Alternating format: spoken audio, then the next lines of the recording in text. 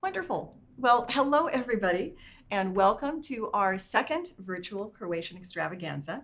It's not quite as much of an extravaganza as it is, of course, in person, but due to the circumstances of the pandemic, we weren't sure we'd be able to throw the right kind of party. So hopefully this is the last time we'll have to do this. I'm absolutely thrilled, though, that we have the technology to be able to come to you and have you come to us. So today we're going to do something a little bit different. We'll start off with our usual songs. And then our marketing manager thought it'd be a wonderful idea if I actually demonstrated how to make Ćevapčići. So we'll do that later. But for now, I'm going to start with the Croatian national anthem. And for those of you who are Croatian, please feel free to sing along because I cannot.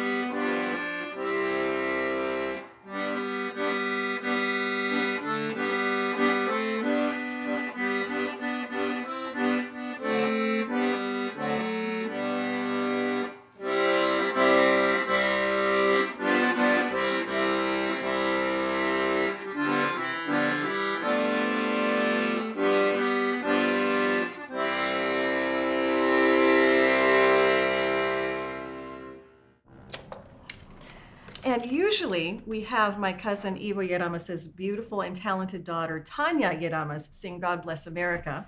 She's not able to do that this year, so you'll have to bear with my accordion playing yet again.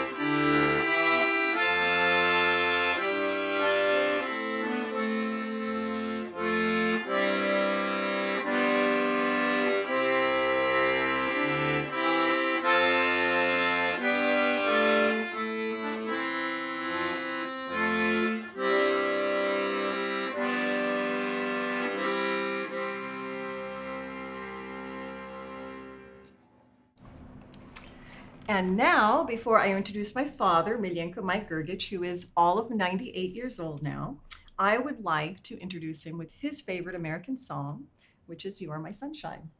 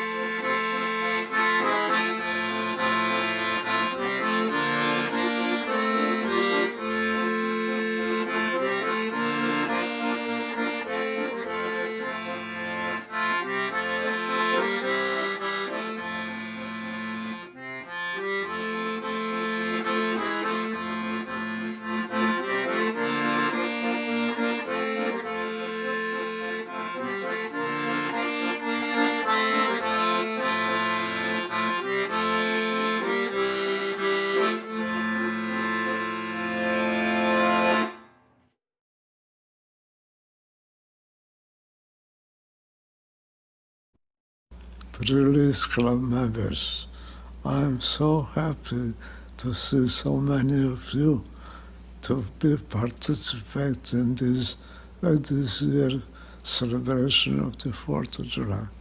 As you know, 4th of July is the day when we start the winery, and that is twice as important for us, and particularly is important that there are so many of you present today, and let us celebrate 4th of July.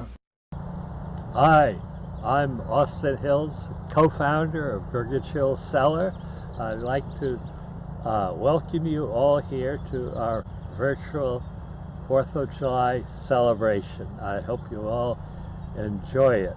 The winery was started 43 years ago in 1977, and we've been trying to make the best wines possible in the Napa Valley.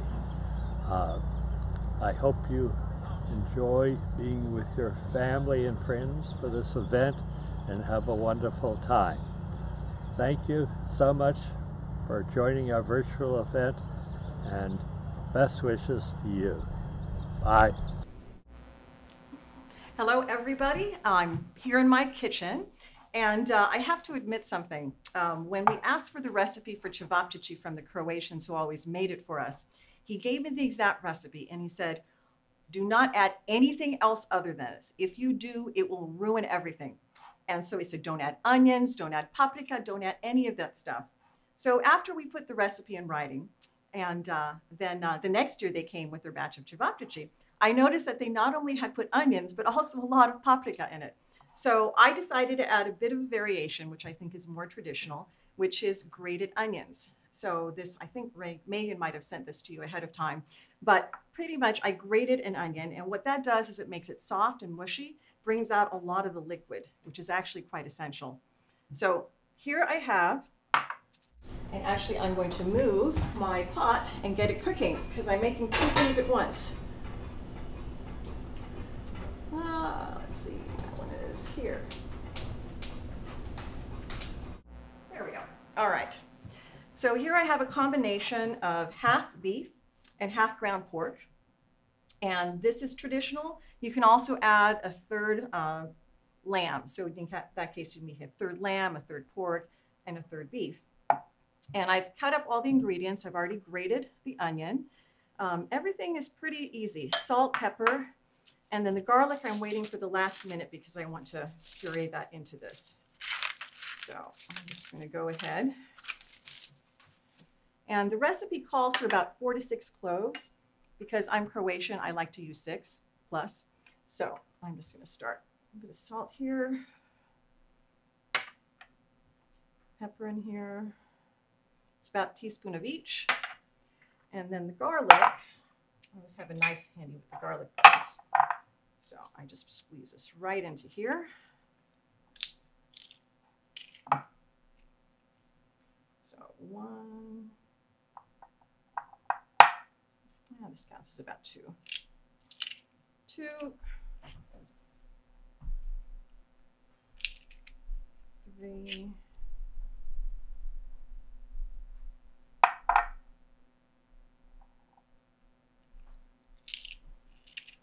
4.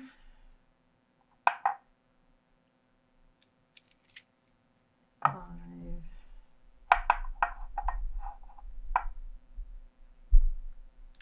6. All right, and just an extra one for extra measure because I'm Croatian. All right, scrape everything off like this. All right, and next add the grated onion.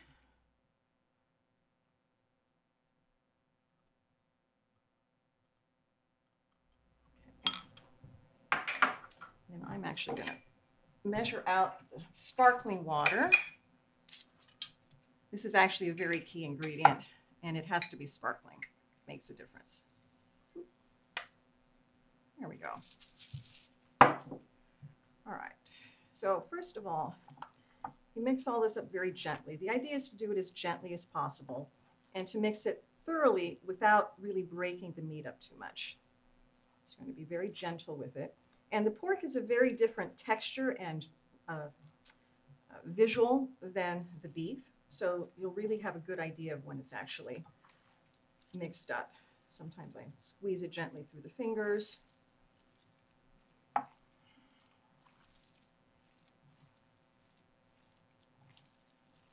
The recipe also calls for refrigerating a minimum of 2 hours or overnight. Now, I will confess that the first time I made Ćevapčići was last weekend because I was so spoiled having the Croatians make it for me, so I wanted to make sure I was doing it right. I actually did not refrigerate for the recommended amount of time, and they not only looked but tasted completely different. I had a small batch I left for the next night, And when I actually cooked those up, they were absolutely perfect. So the refrigeration is key. All right, this is looking pretty good right now. It looks pretty mixed up, but not too much so. So now I'm going to add in the sparkling water. What does that sparkling water do, Violet? Well, I think it gives it a little bit of air. It completely changed the texture. If you guys are doing this along with me, you'll notice sort of, a sort of fluffiness to the texture. I think it helps bind everything else together. So besides the carbonation that's in the sparkling water, this actually has a really amazing, I don't know if you can see this, it's completely transformed textures. It's sort of jiggly and soft and smells absolutely delicious. So I think this is about it. Okay, let me go ahead and wipe my hands, and then this goes in the fridge. I would actually recommend overnight if you can, but definitely a minimum of 2 hours.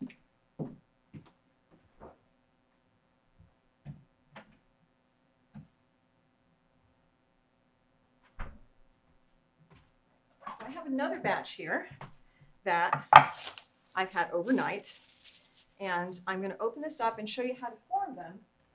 But in the meantime, I'm going to start cooking the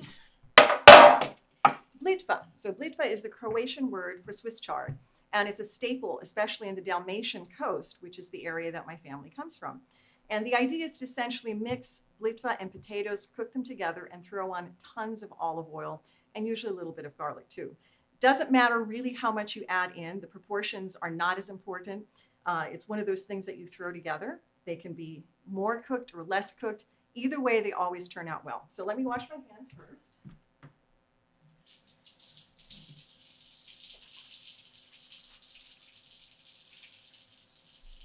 Say hi to Mike.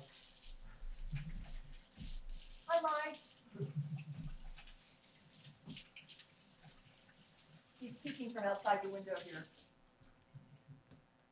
All right, so by now I've started boiling water, and I'll show you the ingredients that I have here right now. So the Swiss chard, what I usually do is I de-stem it, and I did that with a whole bunch. I used approximately 2 bunches for this, and this is about 5 smallish Yukon Golds. This is about the size. I'll use 2 big ones, sometimes more potatoes, sometimes less. It all depends on what we're feeling like. The proportions are entirely up to you. All right, so the way I de-stem this, I do this pretty quickly. I use a knife, a sharp knife, just sort of quickly slit down the middle like this. Make sure the ends are okay. I'll do this one as well. So we always call this Croatian fast food. We usually just cook some sausages and then throw on some of this Blitva, and it would make an instant dinner. So cut these up into smallish pieces. And fortunately, I have not cut myself yet. All right, and then I just cut these into small pieces.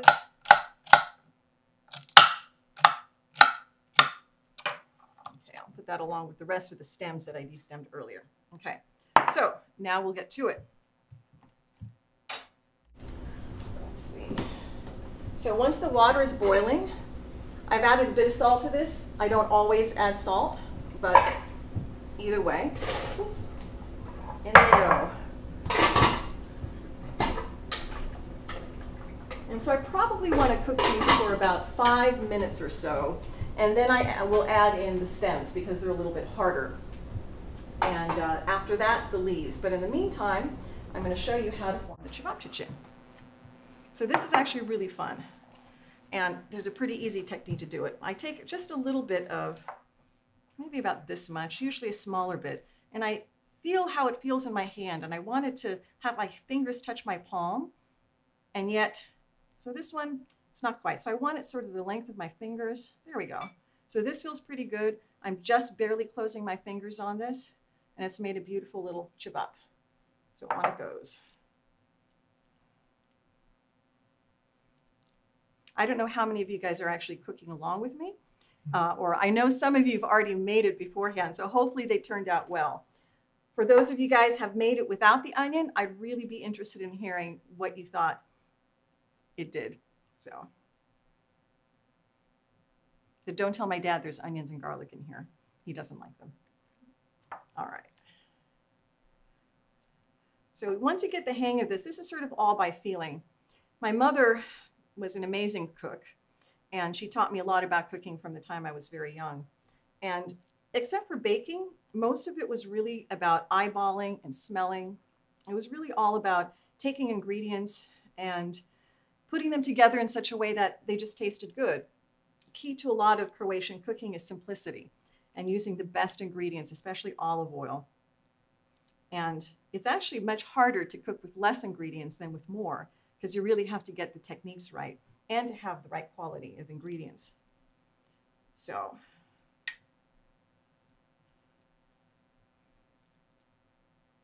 yeah, and the Croatian recipe, of course, says throw a bit of this together, throw a bit of that together.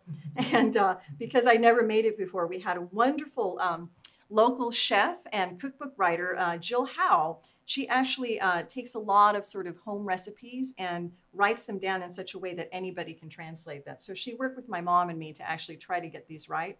And that's how come the recipe came to have actual amounts of ingredients. Okay, I'm going to make a little bit of a long one right here.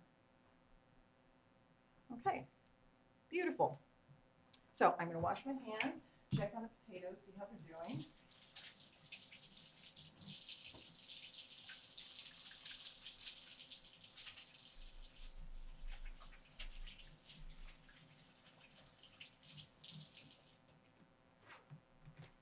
Okay, let's look at these potatoes. I'm also going to turn on my skillet, which I probably should have done earlier. We'll see how it goes. Okay, potatoes are boiling away. Another way that I'm looking at the potatoes, I can tell that they've barely started cooking. Just by sort of moving them around in the pot, I can tell they're pretty hard. So I'm going to give these guys another minute or so before I throw in the stems. And let's see, in the meantime, I'm going to toast to all of you. I don't know if you've opened your wine already. I know my cousin Ivo is on standby. He's going to tell you all about the wonderful wines. But I'm starting off with our Fumé Blanc, which we've actually, with this 2018 vintage, we made a slight label change. For those of us old fogies, we remember Fumé Blanc as the wine that Robert Mondavi invented and that my father first made for him. But younger people are now starting to really not understand that Fumé Blanc is actually Sauvignon Blanc. And so we made a little bit of a label change, just switched the two of those together. And I think everybody is happy now. We still retain the Fumé Blanc, same wine, same style, and just a label that I think everybody can understand. So for those of you who are Croatian or not, or have been around for a while, you know that when we say cheers, we say živjeli. So I like to say živjeli to all of you. Happy 4th of July, and enjoy. Let me see how this tastes. Delicious. This is our breakfast wine, by the way. We call it this way because it wakes up your taste buds and gets everything going. It also goes with absolutely everything. All right, so let me go check on the potatoes. Looking pretty good. Okay, they're looking a little more tender, so I'm going to go ahead, I'm going to put the stems in now. If you are lucky enough to have your own garden, and you have your own Swiss chard, it will probably be much more tender, the stems, than if you buy it in the store. So really all of this is playing this by ear. I always time the rest of the leafy part, basically depending on what I'm cooking. Sometimes the potatoes turn out to be more like, what do you call it, potato salad, so they're more formed. Sometimes they're more mashy, sometimes they're right in between. Really depends on what you like. I suggest you try them always because they are all good. I'm going to give it another minute. In the meantime, I'm going to pull out Ćevapčići that have been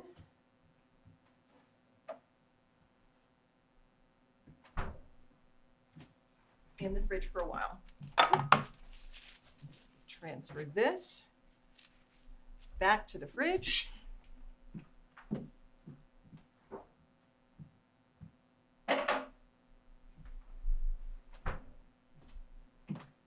All right, so these have actually been here for 2 hours in the refrigerator. And I believe actually the sparkling water makes a lot to the texture when it's forming and also when it cools the meat. So whatever it is, it's a magic ingredient and it works. So I'm going to put these off to the side here. I'm waiting for my pan to heat up.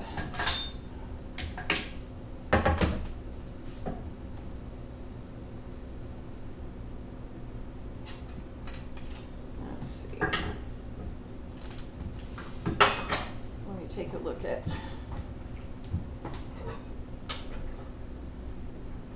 This is cooking pretty nicely. I'm going to give it another minute. And in the meantime, I'm going to try to do two things at once. I'm going to add a little bit of oil. I don't use olive oil when I cook things. I usually use grapeseed oil or peanut oil. So I'm just going to do a little bit of oil. Actually, that's too much. I'm actually going to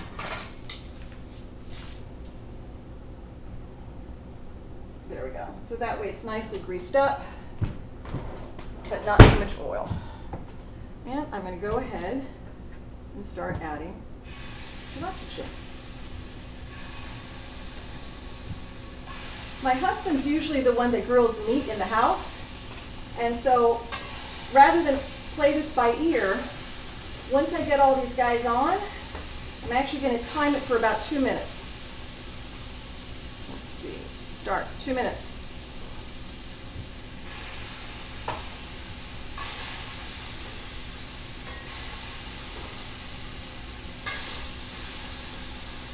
All right. Get this out of the way.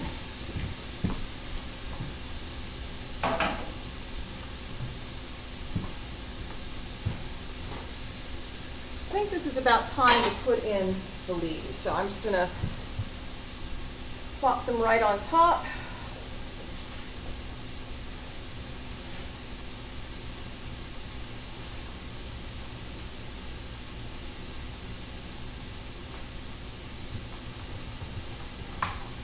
Push them down a bit.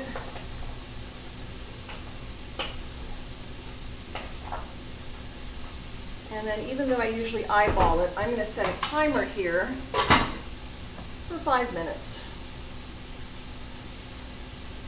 And I'm going to put this in a sink because we're going to drain it after it's done.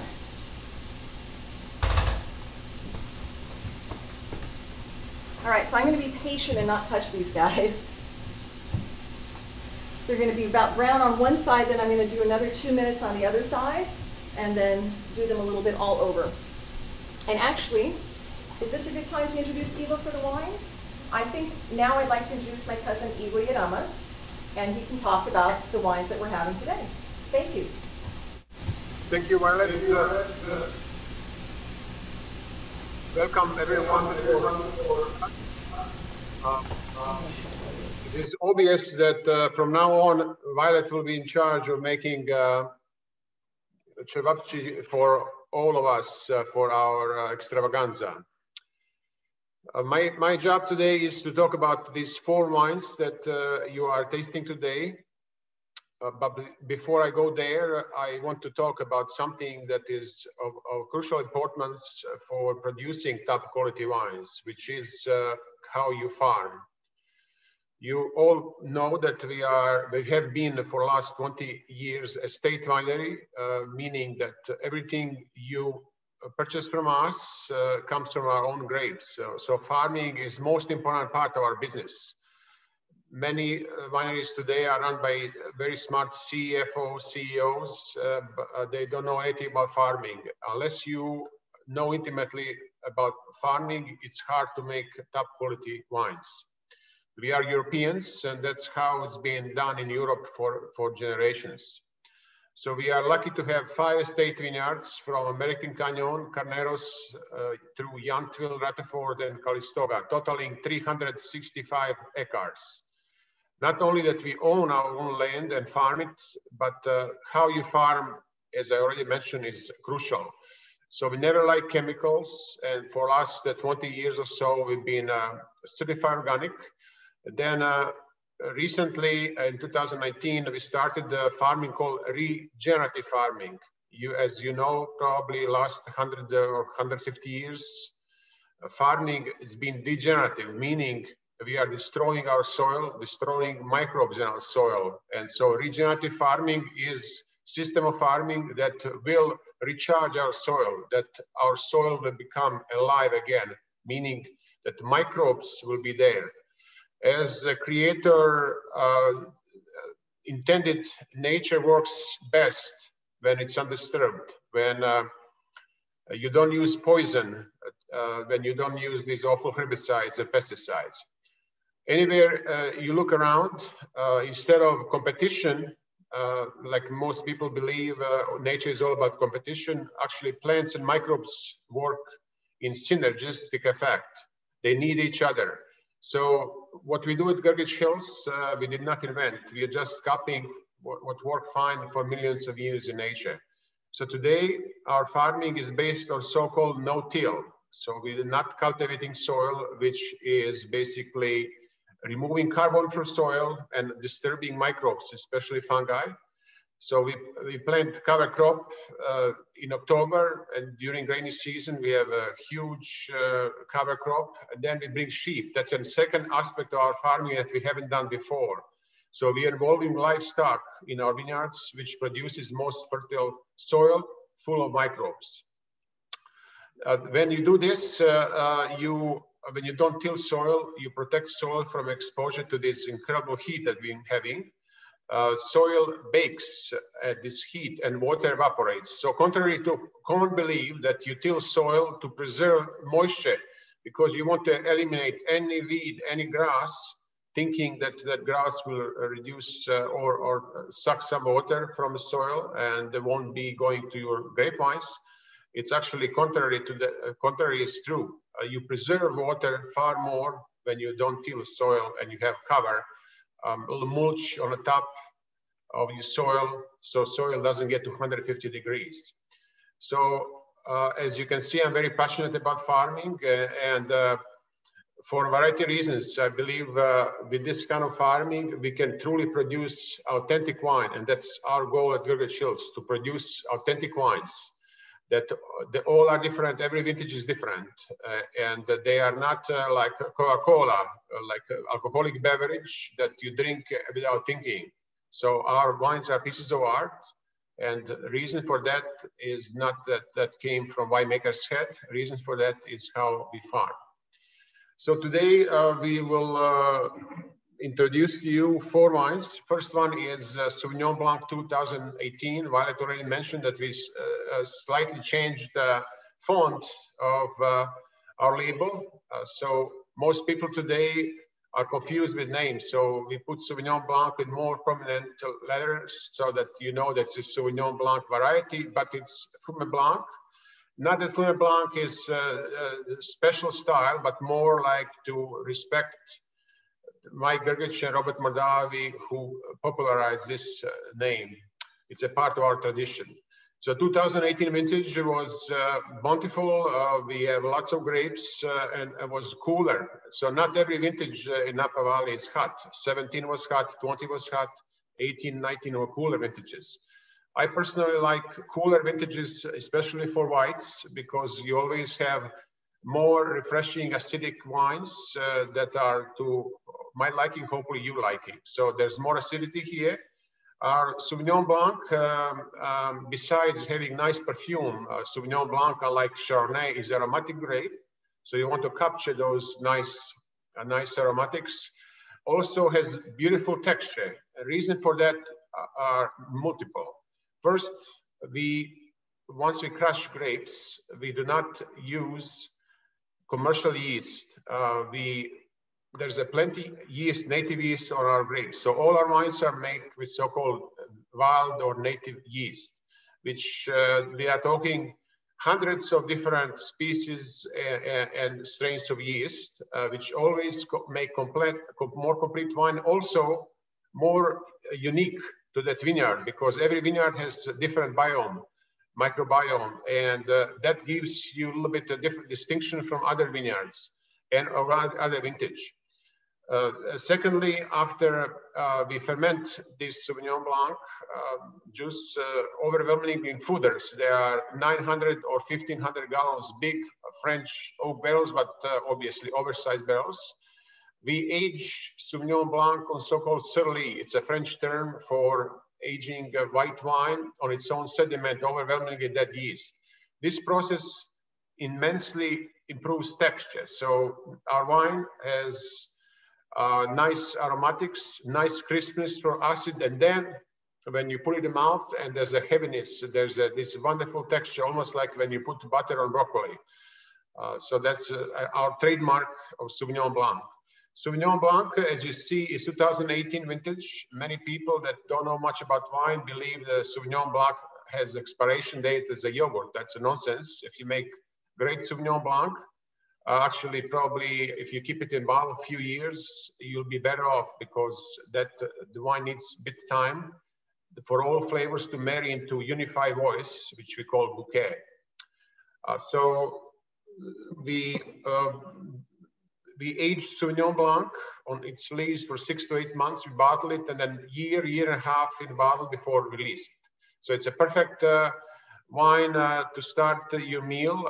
Due to higher acidity, it will open your buds and goes well with all kinds of seafood and even chicken. So many times I grab Sauvignon Blanc before I grab Chardonnay, especially on a warm summer day.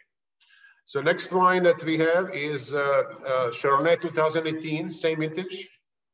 This one is Milenko selection. So we, as you know, as our club members, we have 3 Chardonnays: Napa Valley, Milenko selection, and commemorative Paris tasting. For my palate, and we're all different, I like this one because it's most elegant. It's most restrained. For some people, maybe lean, but I love that leanness. So we select special clones from Carneros, mostly Carneros. That one major one is so-called Old Venti clone, which has very small clusters and intensely flavored grapes. Overwhelmingly, we ferment and age this Chardonnay in foeders, so no influence of new oak. The result is wine with, again, restraint, great structure, which comes from high acidity. And then also there's a pronounced sense of minerality, which is important. I would say something that you probably are wondering where that comes from is salinity. Just like when you cook meat or food, you always have to put some salt to bring flavors. So when you have salinity in wine, that enhances also flavor, how wine tastes. So all these things are combined: acidity, minerality, and salinity. And for many, many decades, French would try to convince anybody that minerality can be only achieved in Burgundy. That's not true. I think minerality is achieved through organic farming. So Chardonnay and Sauvignon Blanc, we pick grapes at night. They are brought early in the morning to the winery and pressed, whole casa pressed. Chardonnay goes 80% to French barrels. They are 60 gallons. We only use 25 to 30% new oak. In this case, as I said, that this is overwhelmingly, this wine was done in foeders. So this wine, you won't smell any oakness in this wine. So after fermentation is over, we keep for a year this wine on surly, and then typically we rack it, and then it's kept another 6 months in same foeder and bottled typically in December. So 6 months after we bottle Napa Valley. Minimum age a year in a barrel, and the wine is released. So for me, this Chardonnay is most elegant from our 3. Many people love Paris tasting, which is much rounder, more buttery kind of, and many people love that style. But that I personally prefer this style. Next wine is very special to our family, is Zinfandel 2016. Zinfandel, as you all know, is finally proven that came from Croatia. Originally, when they discovered, I think only 70, 18 plants, they did DNA. It was identical to Zinfandel that we have here in California. it was called Crljenak. But then after a few years, when they dug historical data, they found out that the first known name was Tribidrag, and it goes back over 400 years ago. So it's a very noble variety that is being successfully grown in Croatia for many, many centuries. Mike Grgich, when he came to United States and saw first vineyard, he was Zinfandel. He thought that he never left Croatia. He thought that he's dreaming, and he was sure that this is gotta be Croatian variety. So he was almost 100% right, but it turns out that what we grow today in Croatia called Plavac Mali, which incidentally we make now in Croatia, it's offspring of original Zinfandel. So Zinfandel and or Crljenak and something else, white variety called Dobričić cross-pollinated, and new grape variety Plavac Mali was created in Croatia maybe 150 years ago. Quickly, this new variety Plavac Mali, it has proven to be a prolific producer. It was producing 2-3 times more crop, which those days that was all what was needed, more grapes. And so basically this new variety took over, and Crljenak all but disappeared. That's why it took so many years to find those 17 or 19 plants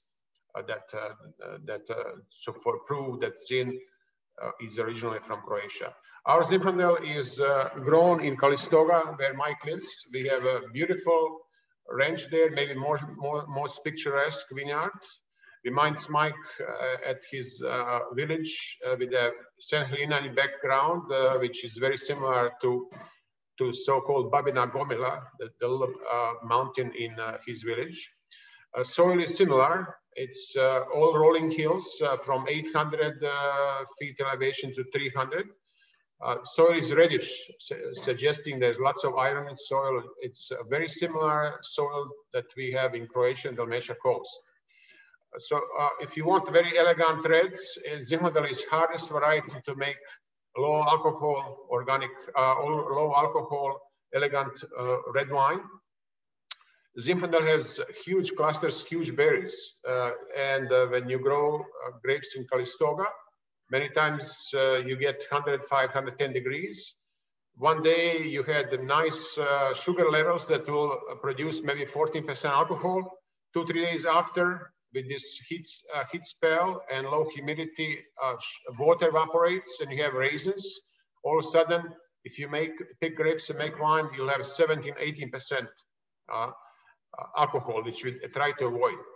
So we try our best to pick ripe grapes, but not overripe. So our alcohol typically is about 15% or low or high 14s, which is relatively low for Zinfandel. So Zinfandel is probably most universal red wine. It goes well with so many dishes, including chicken, including fish. In Croatia, where we were born, we drink overwhelmingly red wine with everything. And so this wine is light.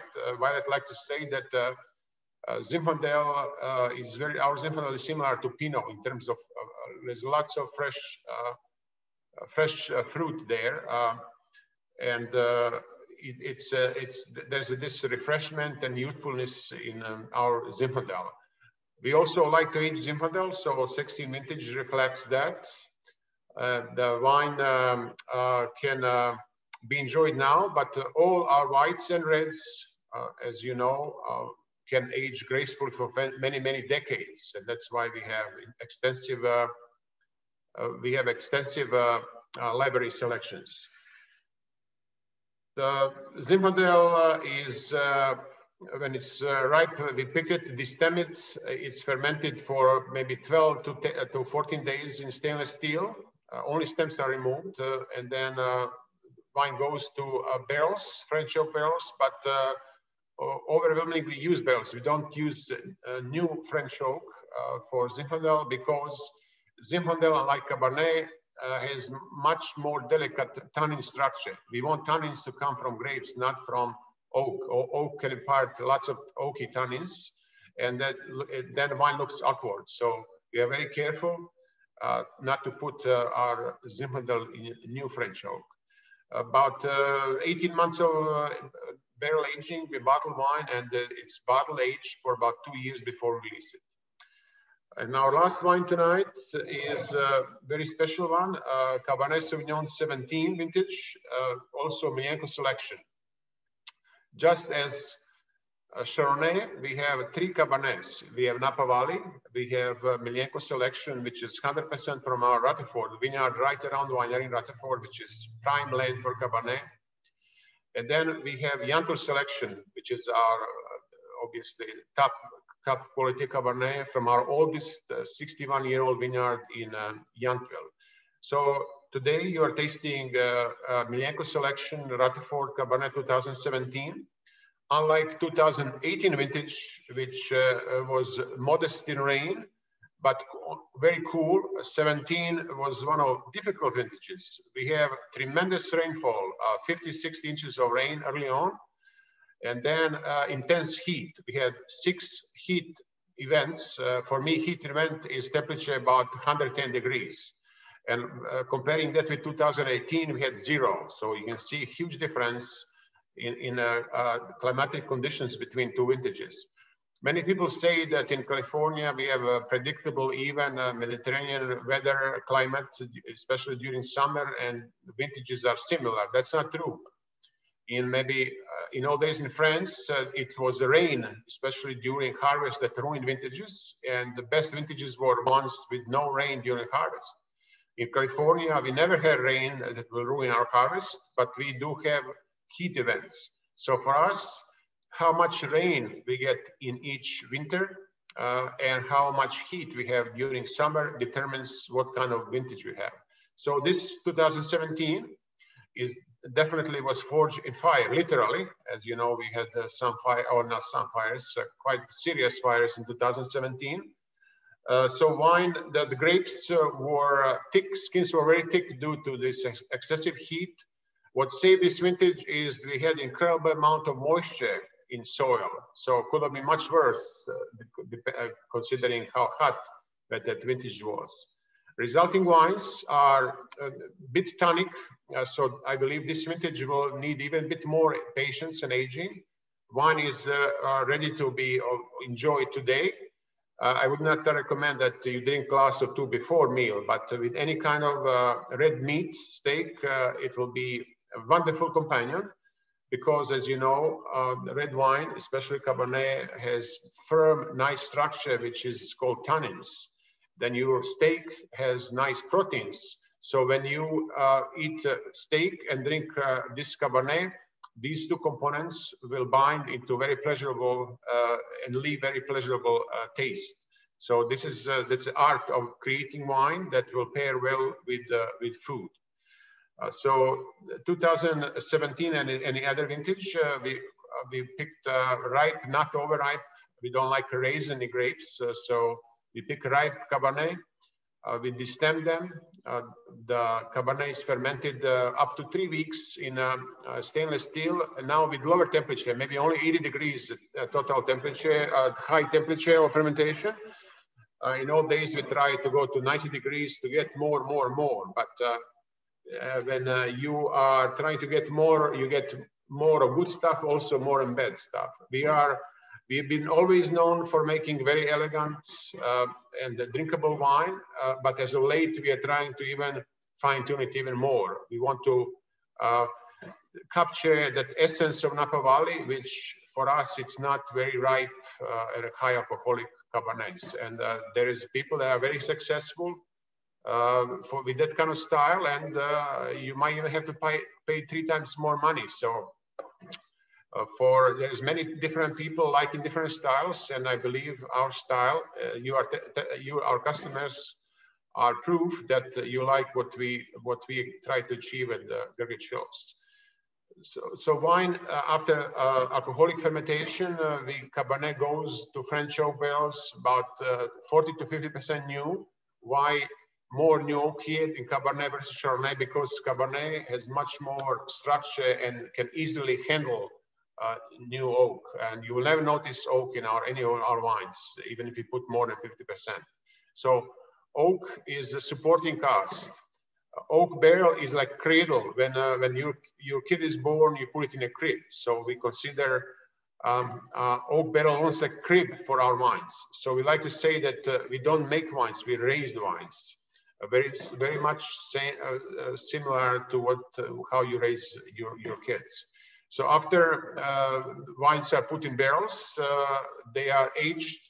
The Cabernet is aged about 22 months, pulled out and bottled, typically in July, August, minimum year and a half of bottle aging, and wine is ready to be consumed. With Cabernet more than any other variety, due to massive structure, we have a policy of leaving 10 to 15% of our production behind.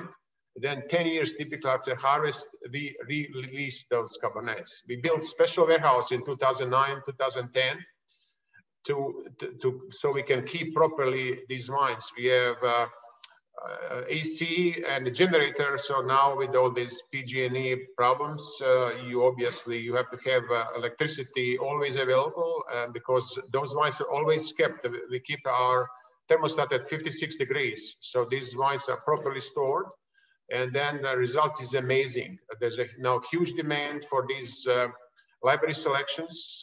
Very few, I'm not sure, I'm not aware of any other wine in Napa Valley that will leave so much wine behind. Many people leave 100 cases so that they can do tastings for many years to come. But I am not sure that anybody is leaving commercial amounts to resell after 10 years. Yes, it's risky to do that. Wine is perishable, but we believe we are very happy what happens to Cabernet after 10 years. And I would not say that it's twice as good as 4-year-old Cabernet. It's different. And many people, lots of people like that aged Cabernet. So we have it. So that concludes my presentation about wines and farming.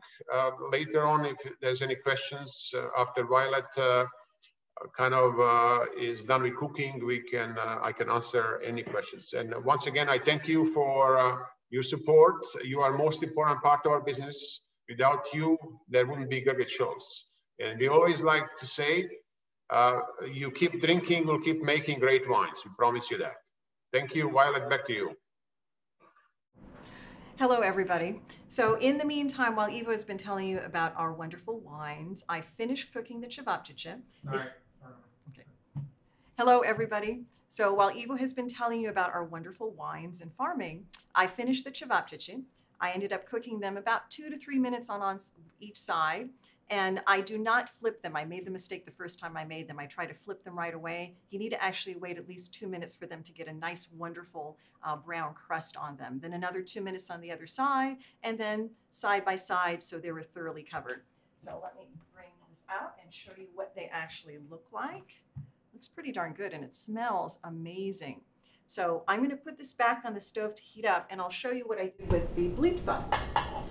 So after I ended up draining it, this is pretty much what it looks like in the pot. This is going to be a little more on the mushy style, a little more like mashed potatoes. As you probably noticed, I kept the skins on. I'm a great fan of potato skins. You can peel them, you can keep them on, you can do whatever you like. When you start seeing cracks in the potatoes as they're cooking and they feel softer when you move your spoon around, they're going to be a little more on the mashed potato side. If they're still a little firm before the skin starts to peel away, they're going to be a little bit more firm, more like potato salad. Either way is great.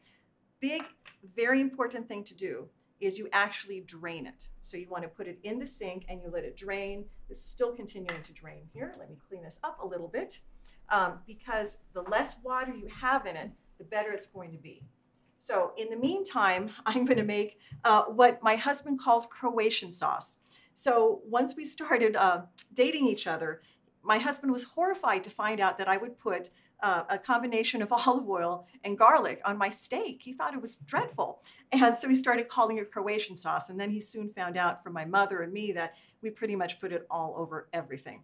So pretty much olive oil. And you'll notice that this olive oil is pretty yellow. I like my olive oil to actually smell and taste like olives, to have a very rich, full flavor. There's a lot of oils now that are very grassy, very peppery. I have a very sensitive palate, and I can only use a very tiny amount of that on very special occasions. But for the most part, I will use something like this, and I'll use it by the gallon on just about everything. So Croatian sauce, very easy. Get your handy dandy garlic press for about this amount, and this does not keep. The next day it's not going to be the same, so you want to make it fresh every day. Pretty much this amount. I think 1 clove of garlic is probably okay. Let's see what it looks like. I'm going to scrape that in. That's not enough. Never enough garlic. Let's do 2 more of these. And what's really wonderful about this is you can actually put this in your blitva if you like, and it'll give it a wonderful flavor. You can either put just the oil, or you can put a combination of them. Okay, is that good? Let me do 1 more. Why not? Can't let good garlic go to waste. Okay.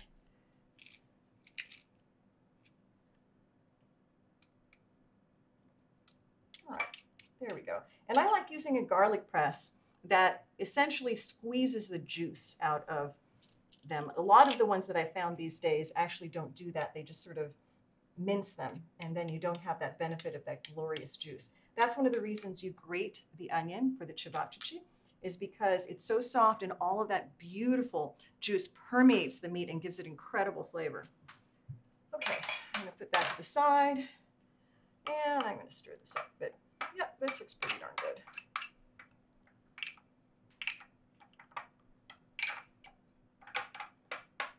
All right, now I'll put that to the side and I'll let that sit. So, blitva, it's still hot, by the way. Potatoes keep their temperature very well. So I'm just going to drop this in a nice big pot. And this is the fun part, where I eyeball things.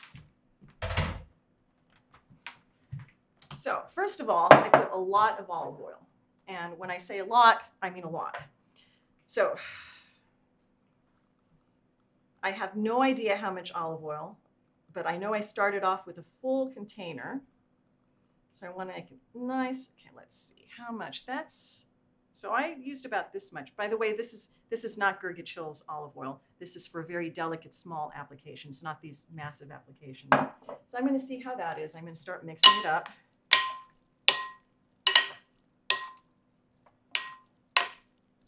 Actually, this is not going to be as mushy as I thought it was going to be. The olive oil smells great. It smells just like olives.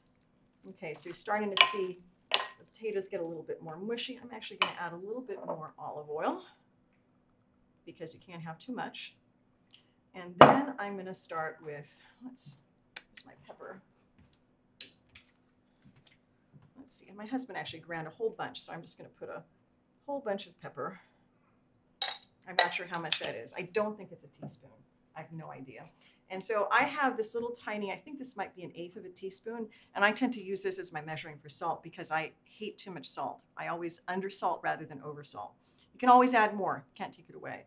So I'm going to start, let's see, 1, 2, 3, 4, 5. I'm probably going to end up putting 10, just seeing from the amount.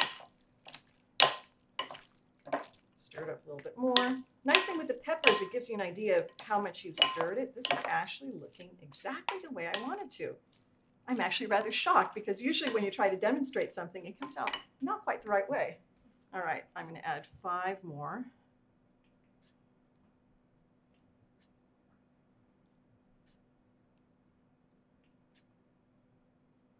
And I'm not seeing very much pepper, so I'm going to add just a little bit more.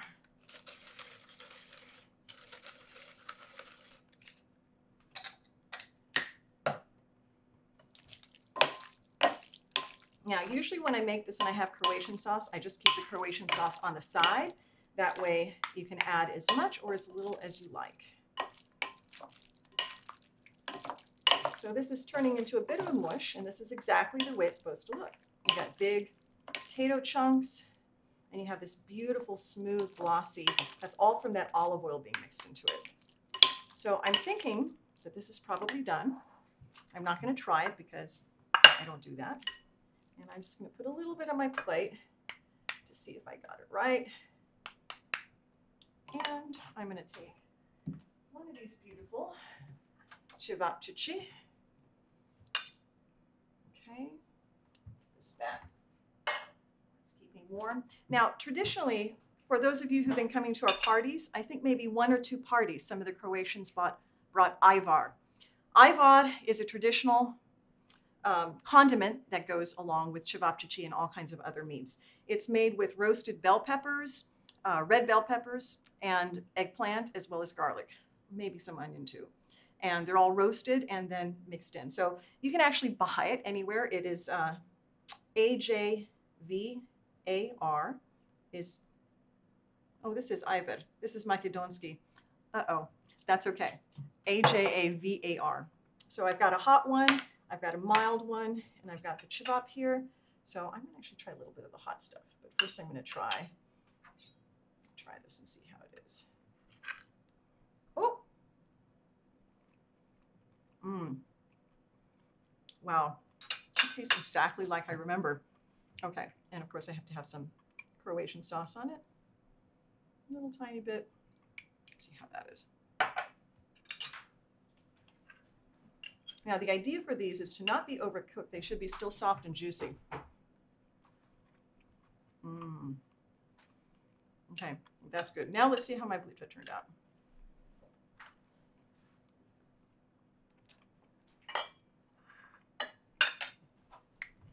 I think I got it right. Wonderful. Well, there you go. I hope you have enjoyed everything today. And I wanted to thank all of you especially. I know it's a lot of time for you to be spending on a holiday weekend.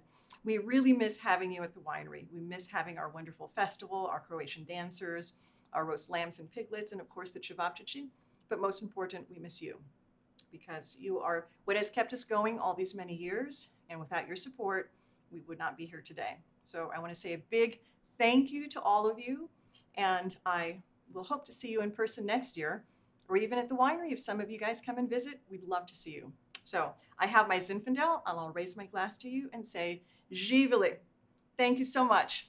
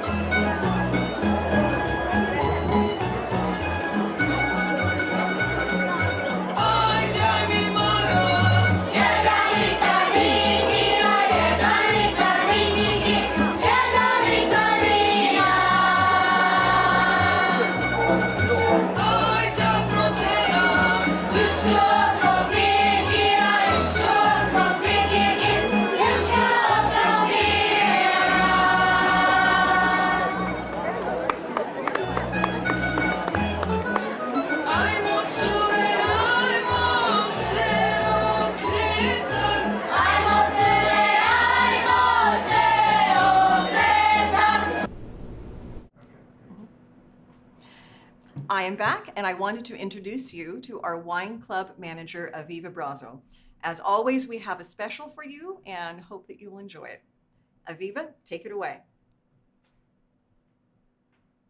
Thank you so much, Violet. Thank you everyone for joining us. We very much appreciate everyone that was here today. And yeah, we do know that everybody has plans for the holiday weekend, and we're so happy that you chose to choose some of that time with us. We do have a special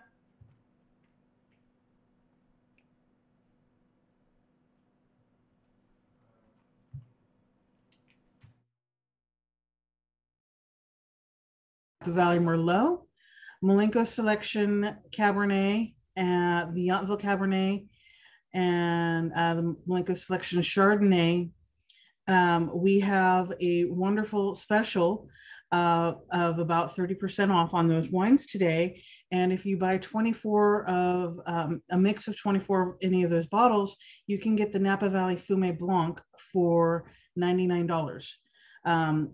Just give Lauren and I a shout out or email to wineclub@grgich.com, and we will be very happy to assist you with that. Or just give us a call at 707-963-2784, and Lauren or I will be very happy to help you with any orders that you may have.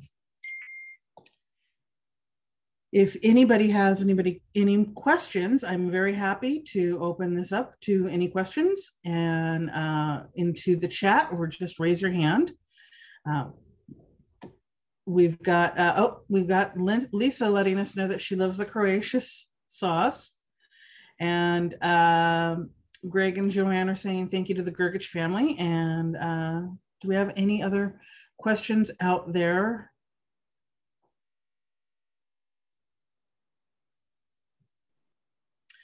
Okay. Yeah, I have a question for Ivo, if I might.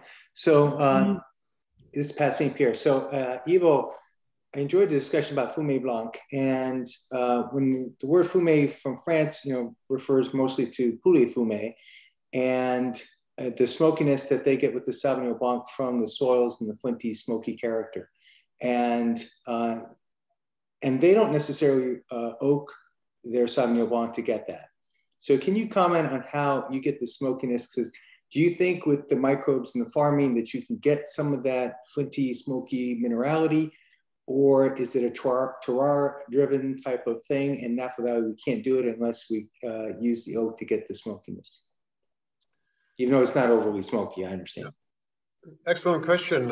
I do believe that Sauvignon Blanc variety has inherent capacity to produce that, but you have to grow grapes naturally, so the roots go deep down where there's less fertility and more minerals. So smokiness, I believe it's related to flintiness or gunpowder, that kind of smoke. Like when you strike flint, there is smoke, and many people believe that's what you find in great Sauvignon Blanc. So this is totally different Sauvignon Blanc character than Sauvignon Blancs from New Zealand, which so-called thiols, and they are very aromatic, very pungent, very powerful. But for my palate, I far prefer this flintiness in reduction in Sauvignon Blanc. So once again, I do believe that our Sauvignon Blanc is much closely related to Pouilly Fumé, a Sauvignon Blanc from France, than New Zealand. Thanks for the question.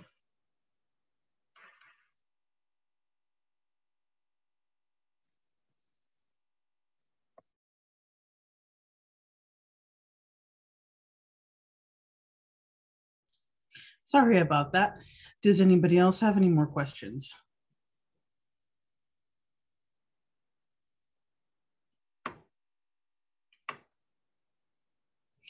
So I am putting the special today in the chat window. Go ahead.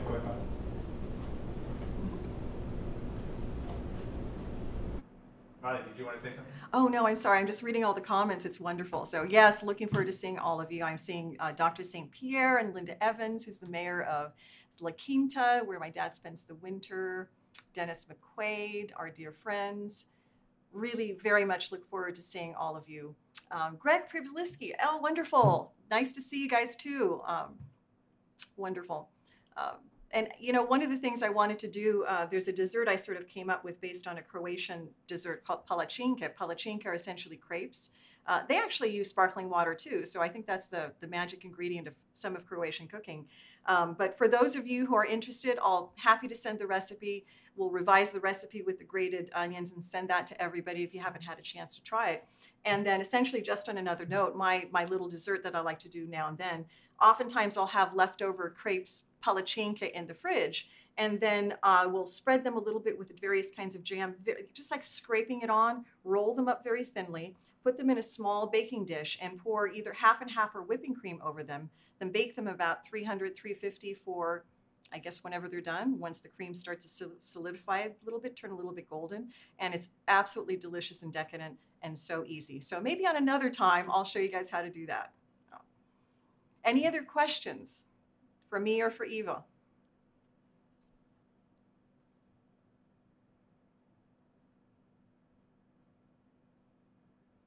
Okay. My grandfather left Croatia in 1900 and did not share a lot of culture with us. Thank you for filling in some culture. Maiden name is Plesha. That's wonderful. I was very lucky in that both of my parents were Croatian, and I learned to speak Croatian first. I didn't learn English until I was 2. So I was very much steeped in Croatian tradition, which I always very much loved and respected, and always felt not only American, but also Croatian. And like every culture, there's good things, there's bad things, but I like to take the best from everything.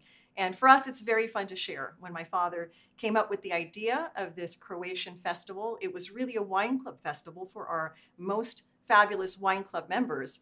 And he wanted to bring some of that and share that Croatian culture with the roast lambs, with the Ćevapčići, as well as with Croatian folk dancers. So we showed a clip a little bit earlier. I think if there are no other questions, I see there's another question there, then we can end with that. But what is Ivo's go-to Grgić's wine, and which is Violet's? Oh, well, at the moment, I'm drinking the Zinfandel and the Fumé Blanc.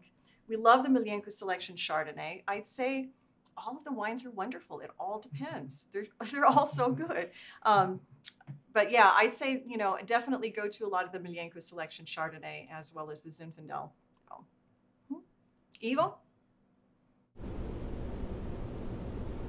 I already stated my love for Milenko Selection Chardonnay. That's my favorite out of 3.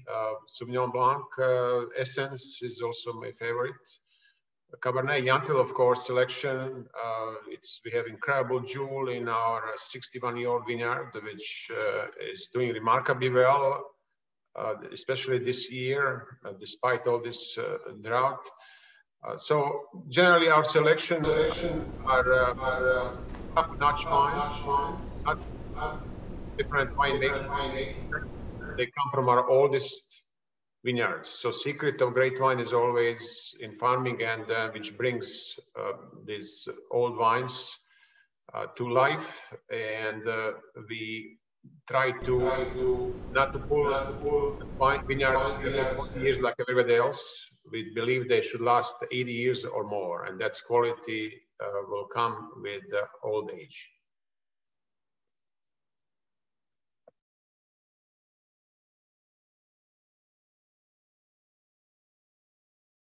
Jania? Oh, sorry. Oh. If there are no more questions, then I'd love to say do viđenja, which is until we see you next time, and we definitely will see you next time. We'll leave it to the Croatian folk dancers to end the program. Thank you guys also very much for being here with us and for being part of our Grgich Hills family. That means so much to us. Thank you.